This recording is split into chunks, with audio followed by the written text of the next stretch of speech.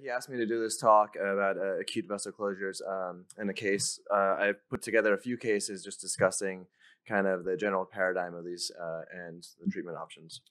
So, access site complications are very common. We see a wide range of them, but they can mostly be broken down into pseudoaneurysm, AV fistula, closure device complications, and dissection with thrombosis.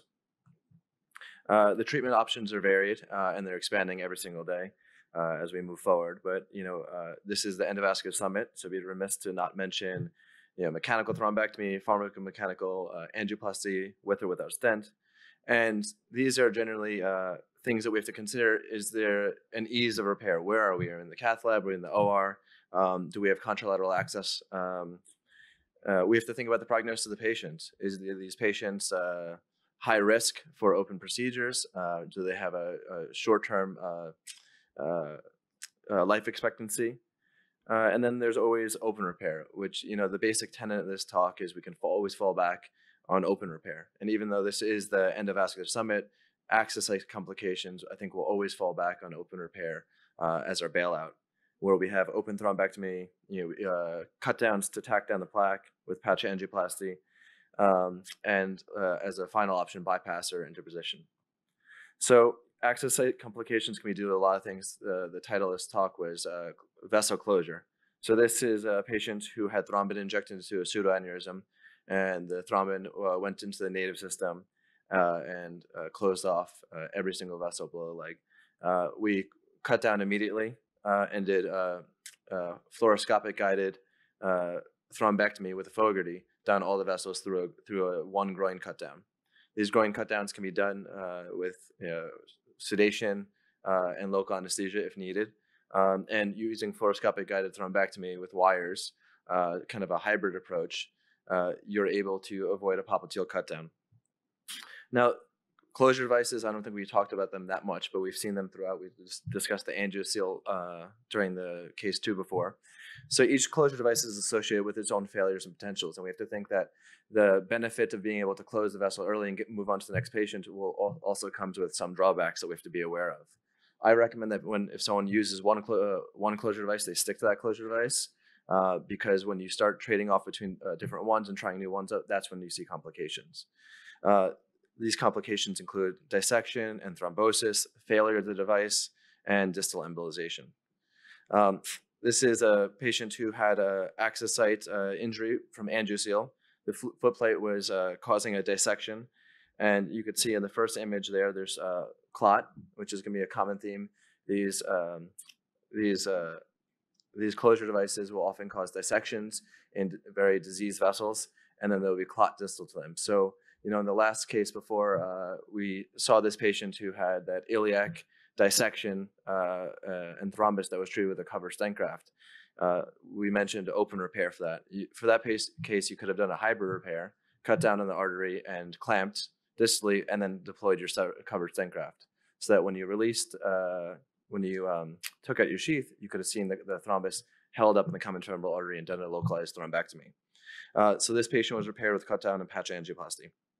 The case happened about 4 months ago as a transfer from an outside hospital. 60-year-old male who had a PCI via the right groin 1 week prior. Closure device was used. It was angioseal, and he presented with extreme right lower extremity rest pain that was worsening. CTA at the time, it's at the outside hospital, so it wasn't available, but I saw the images through one of the residents sending it. Revealed complete occlusion of the popliteal artery. So, in this setting, a week later, it's unexpected to be caused by a closure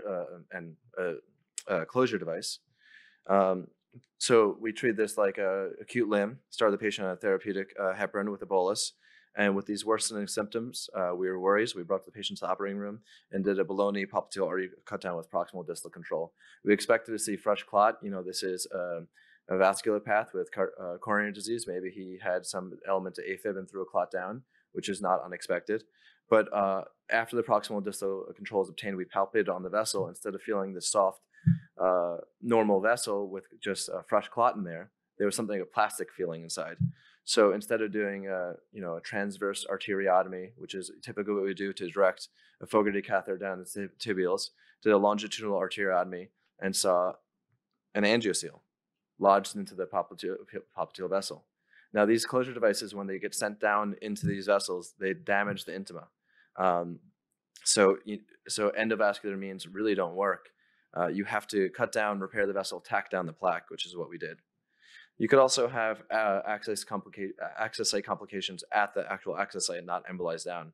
This is a perclose foot plate dissection in the common femoral artery, which caused, again, dissection and thrombosis.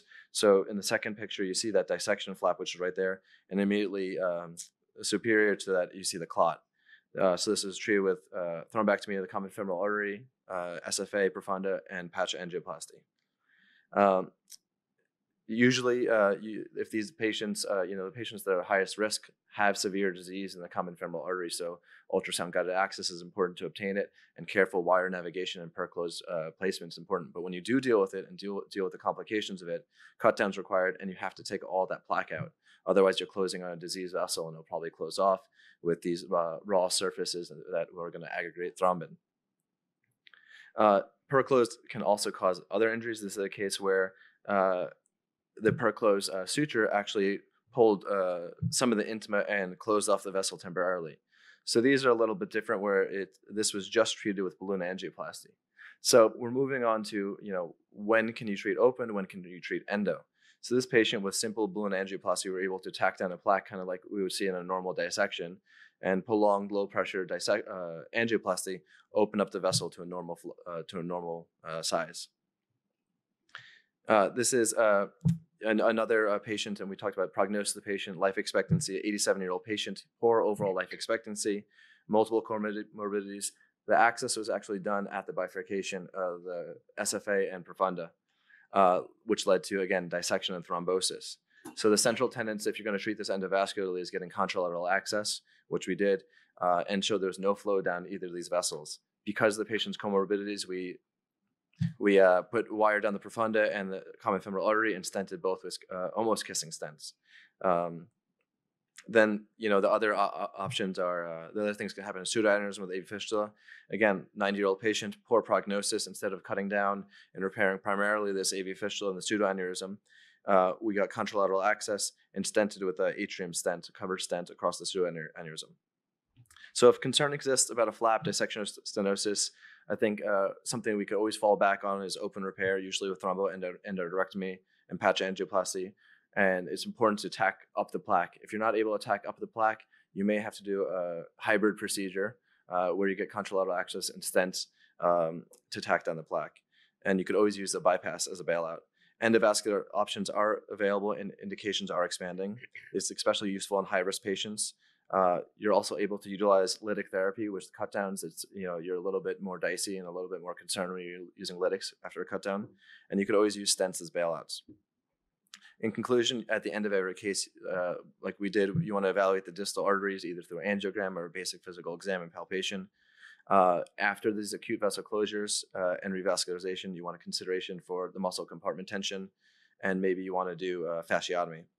The goal is, when you cause this problem, like I think Dr. Rao says, you want to make sure that you restore the patient back to the baseline and improve function. You don't want to take a claudicant and push them into being a rest pain or tissue loss.